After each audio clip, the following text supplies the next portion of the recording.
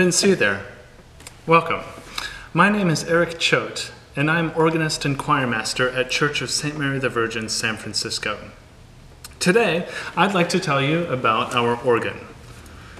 The organ is the king of instruments, so named because of its sonic power, its magnitude, its majesty. No other instrument has such color possibilities, such dynamic range, or such capacity to sustain a room full of people singing. It creates sounds from the softest whispers for the most holy moments during the Mass, to the grand, earth-shaking thunder which reminds us of God's infinite presence and command. The organ is the instrument of the Church, and it is one of her greatest evangelists. It draws people unto her, provides hope for the poor, joy for the sorrowful, succor for those in pain. It prays on our behalf. It creates the most dignified sounds suitable to welcome God among us. It shouts songs of praise when our language is insufficient to convey our fervor.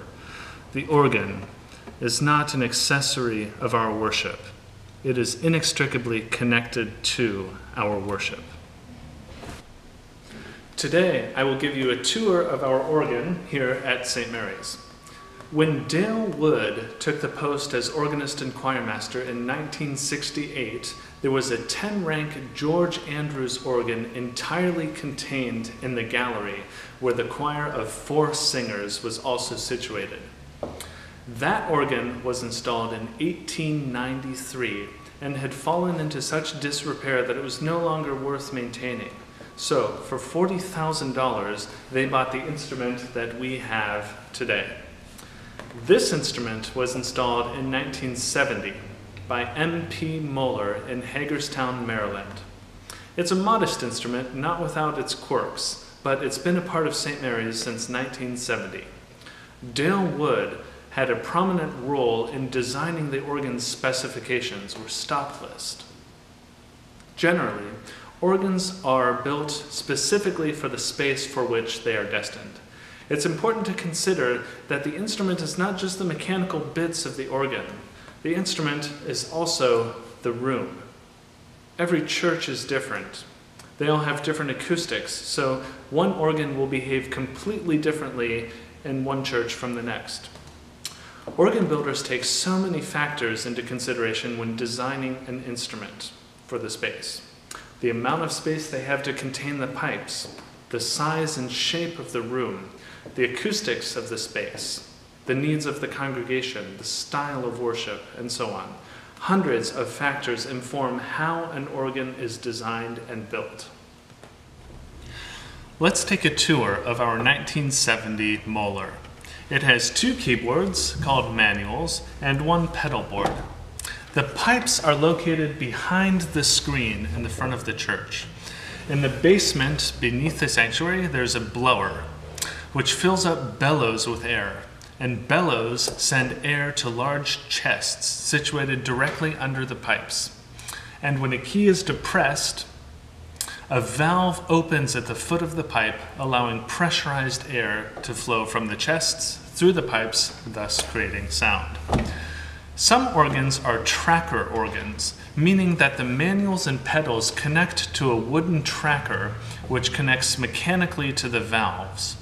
Other organs, like this one, are electropneumatic, meaning that when a key is depressed, it sends an electronic signal to open the valves. There are 2 basic kind of pipes: flue pipes, think recorder, and reeds, think clarinet. Flue pipes include principals, which are pipes that make the typical organ sound. They don't imitate any other instrument. Then there are flutes, which imitate the sound of a flute, and there are strings, which imitate the sound of stringed instruments. All of these flue pipes are basically like different length recorders. When the air passes through the foot of the pipe, it's directed outward through the upper lip of the mouth of the pipe, thus causing the pipe to vibrate at different pitch levels depending on its length. Some are made of wood and some are made of metal.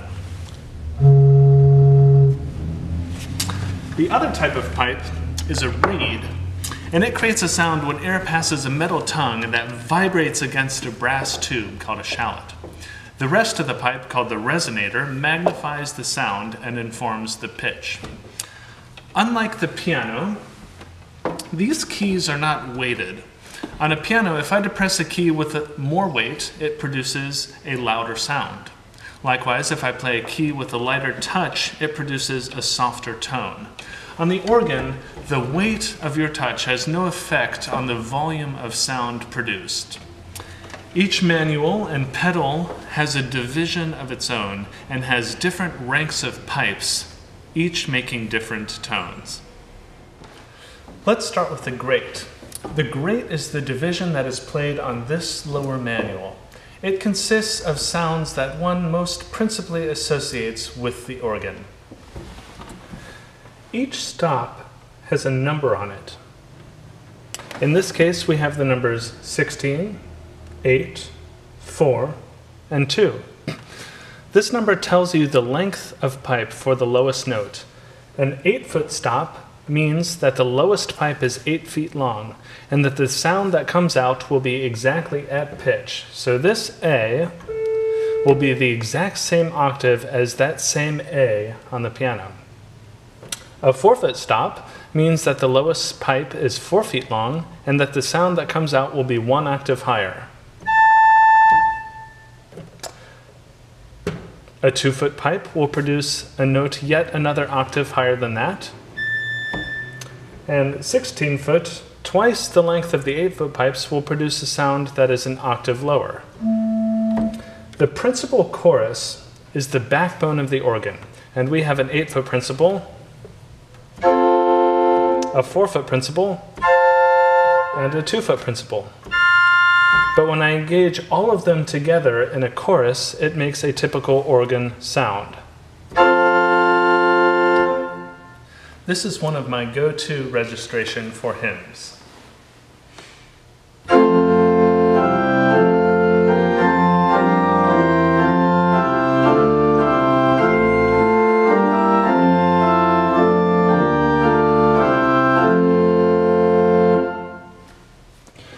We also have a flute chorus, which is noticeably softer than the principal chorus.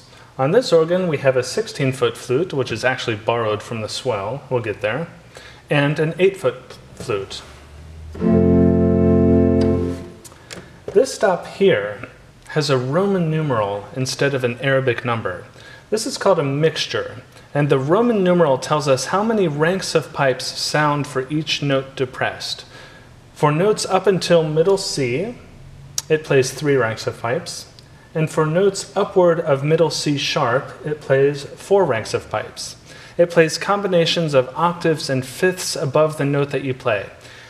You would never use it by itself, but in combination with other pipes, it lends a very bright characteristic to the registration. Here's that same passage, this time with mixtures.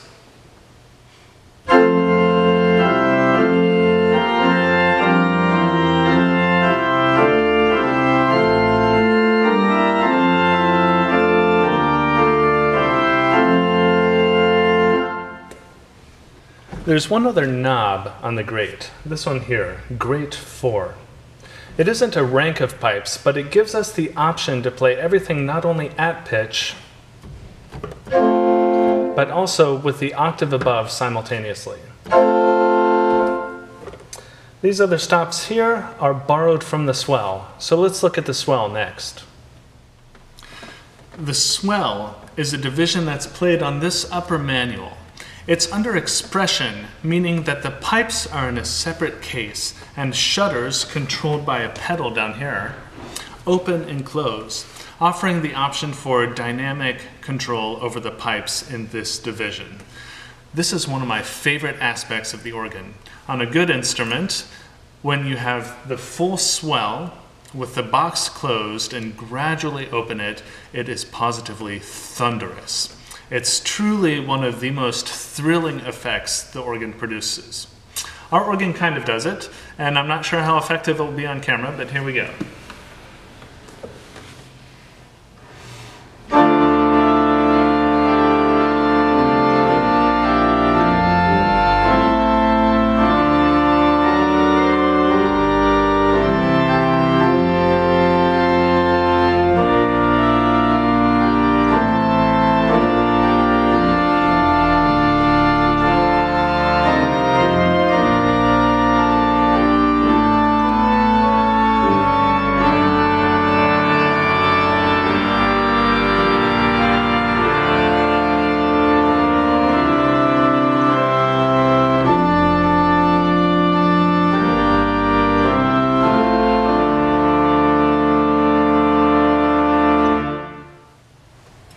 The swell has a flute chorus at the 8-foot, 4-foot, and 2-foot levels.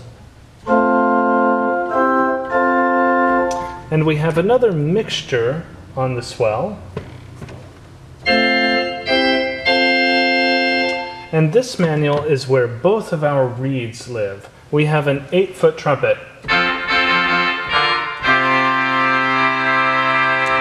And a 4-foot trictor regale.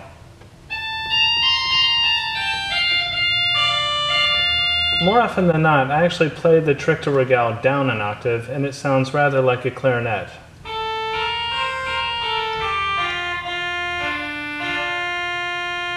And we also have a rank of strings called a gamba.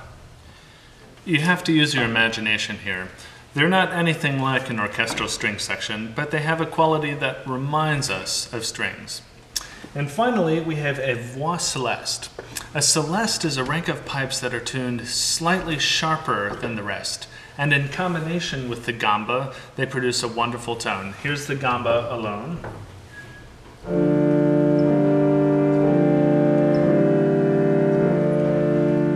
And here's the celeste alone.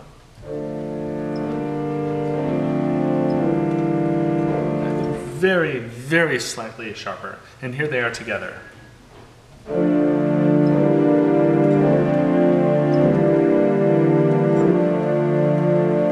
Now, it's designed to mimic a section of strings from the orchestra. A string section does not actually play exactly in tune with one another. I don't say that to have a go at them. It would actually sound very unnatural if a string section of 42 players actually played exactly in tune. The slight variation in pitch is what makes strings so lush and warm. So, organ builders have figured out how to mimic that effect on organs. Logically, the next division would involve a third manual below the grate, called the choir, named because of its purpose for accompanying the choir. As a matter of fact, the original specifications that Dale Wood designed included a third manual, complete with another rank of principals, another rank of flutes, a crumhorn, which is a reed, and a nazard, which plays a 12th above the written pitch, and in combination with another stop, it would sound like this. For one reason or another, that third manual never happened. In our case, rather than a choir, we have a third division called the gallery because it's located in the gallery of the church. But we only have 2 manuals. This is a floating division, meaning that it can be played on the grate, on the swell, or on the pedal. Our gallery is also under expression, and its shutters are controlled by a pedal down here. We have a flute chorus at 8 and 4 foot.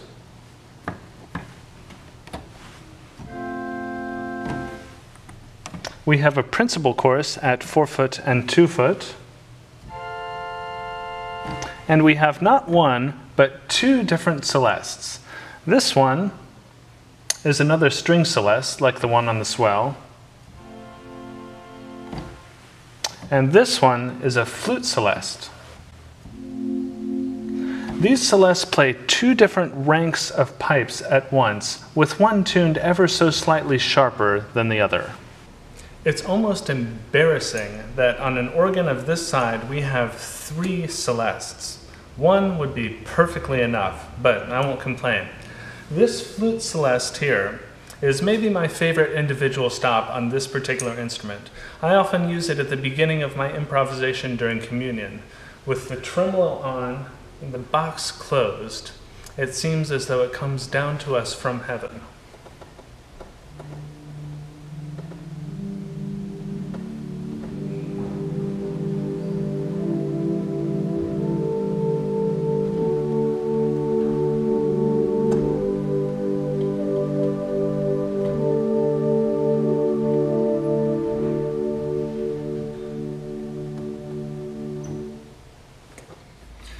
The pedal division is played with my feet on these pedals down here.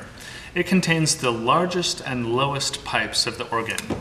I actually have to wear special shoes to play the organ. They're basically dance shoes with large heels to facilitate ease of movement from one pedal to the next. We have a flute chorus at the 16, 8, and 4 foot level.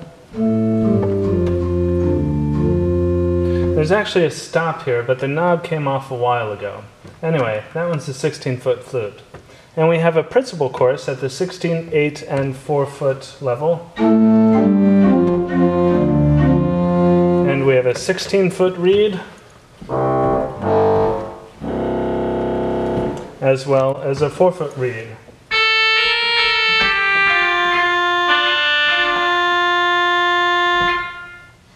And when I play all of them in combination,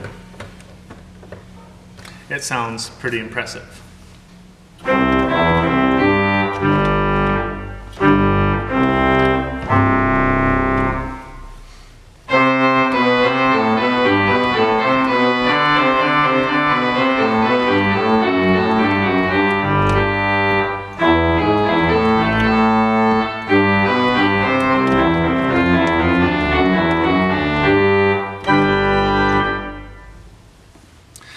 Now suppose I want to play with a combination of pipes from the grate and the swell together.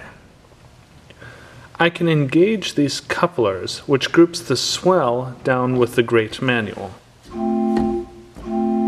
I can couple it down at the 16-foot level and at the 4 foot level too. I can also couple both the swell and the grate down to the pedal keyboard. When I want a unified sound across my hands and feet, I usually couple the manuals to the pedal. But sometimes the pedal does something completely independent from the manuals, or sometimes the composer wants to distinguish the music played on the manuals from the pedal. In those cases, I would not couple the manuals to the pedal. I can even get super creative. Let's say I have a piece of music that calls for a certain registration on the grate. Let's say this 8-foot flute and a 4-foot reed in the pedal, but I actually want to use this 4-foot reed from the swell on the pedal. So there it is on the swell, and then I send the swell to pedal. And the piece of music also indicates that I should have another hand playing on the choir. Well, since we don't have a third manual, but we do have this gallery, I can actually turn the swell unison off. So the swell pipes don't actually sound when I play them on the manual, but they still sound when I play them on the pedal, since I have them coupled down. And I can assign the gallery to the swell. And how about this nice flute celeste? So now I get to pretend that this is a 3-manual instrument.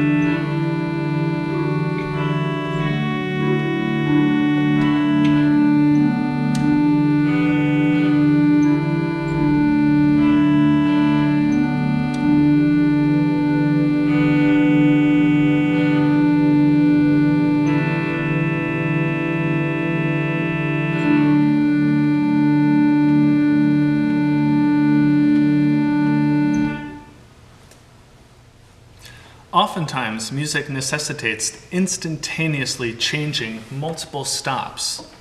To facilitate this, we have pistons or memory settings, like the radio presets in the car. Now, it would be impractical to change each stop individually every time I wanted to change the registration, although many instruments, especially organs from the Baroque and Baroque style instruments, don't have any pistons. But on this instrument, I can preset all of these pistons to instantaneously change the registrations. On this organ, there are 5 generals, which control settings to be applied to the entire instrument. It also has 4 divisionals on the swell, 4 divisionals on the grate, and down here, 4 divisionals for the pedal. And these divisionals control settings only for the individual divisions.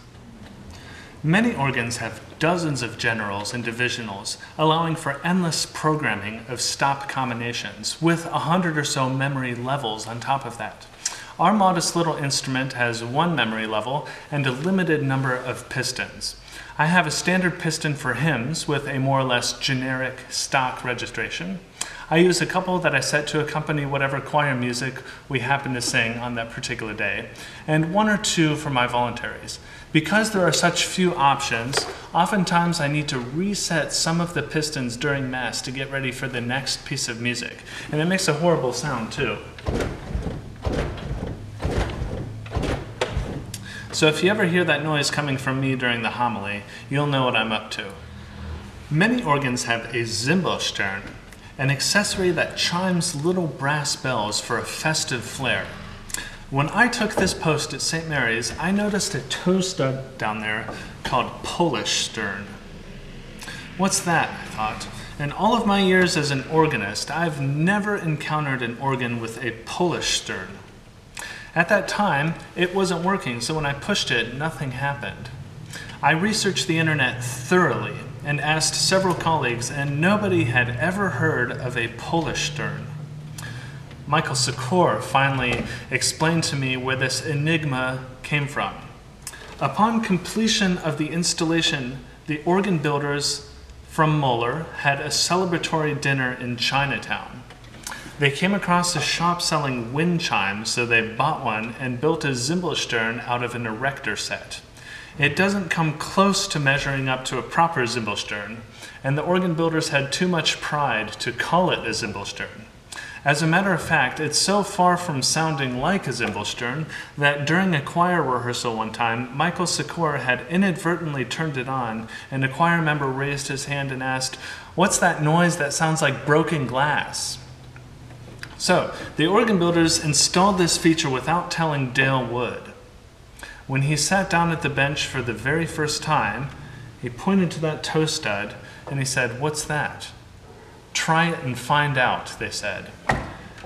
They mutually agreed on calling it a Polish stern because both Dale Wood and the organ builder had a common Polish heritage. I use it about once a year during Christmas Eve midnight Mass for a little festive touch, or if I'm being honest with myself, I just find it amusing. Now that you've seen everything that the console does, I'll take you to the organ chambers. Come on back with me.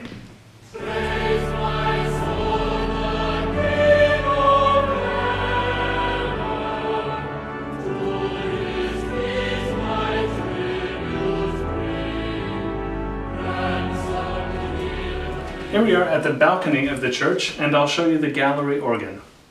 Behind this metal door is the blower,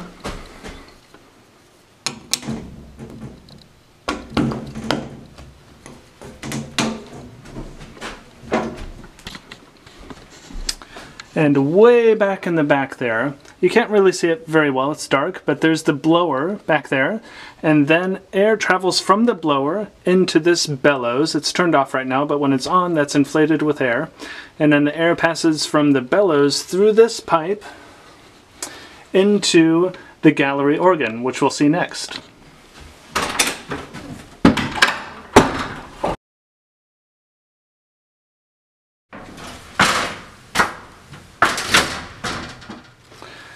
Up here is the gallery division. I'm not actually going to go in there because I did yesterday and it took me about a half an hour to figure out how to get back down. But there are the pipes. Before we go see the rest of the organ, this is a nice view up here. Stained glass back there, it's pretty good. So now that we've seen the gallery, come on back with me and I'll show you the rest of the organ.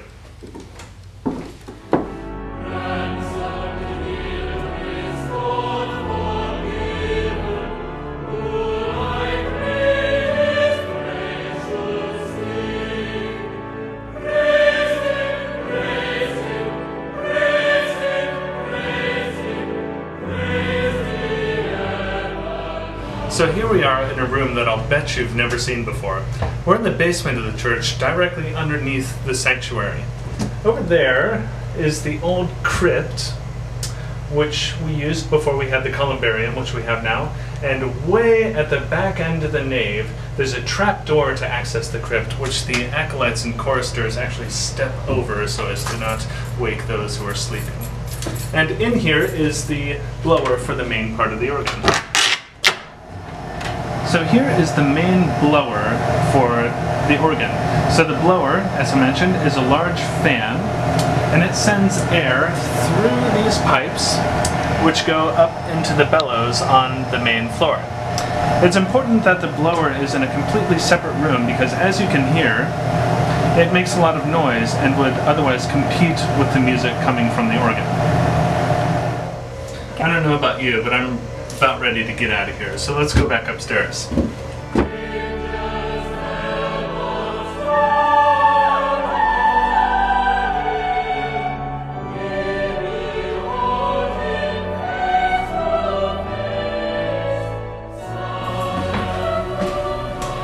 Here we are in the sacristy, and through this door is the rest of the main part of the organ.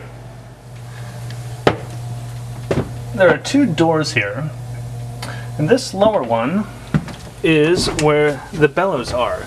So now the organ's on, so you can see that they're inflated with air, and that keeps a pressurized flow of air going from the bellows up through these pipes into the chests, which are above. And this next door up are the pipes in the swell division.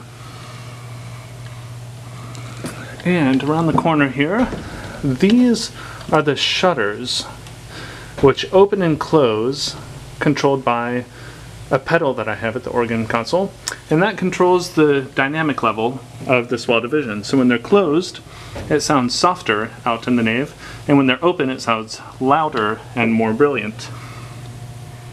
Next, we're going to climb up this janky ladder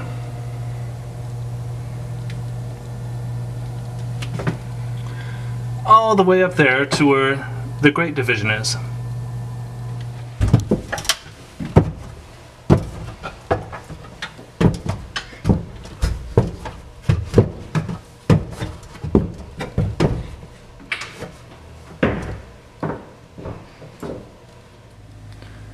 Here we are in the great division, and this is the closest that we'll get to the pipes today. If you look carefully, you'll see that you can actually adjust the length of the pipe. So when the organ tuners come, they'll adjust the length. They'll either lengthen it slightly or shorten it slightly, and that on a micro level adjusts the pitch so that the organ tuner can make sure that all of the pipes are sounding in tune with one another. Here's a view that I'll bet you've never seen before. There's the church. We're behind the altar screen, and we are just above the altar painting. And we're going to come around here for our grand finale. Here is our famed Polystern.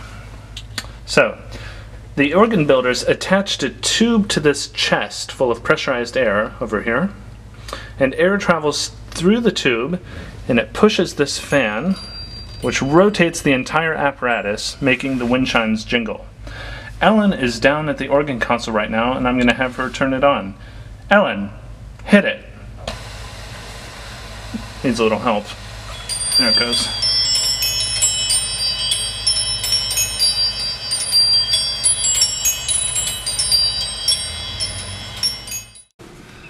Thank you so much for joining me on this tour of our 1970 Moller organ. That's all for now. Stay tuned for our next music note release. Until then, stay safe, stay healthy, and God bless.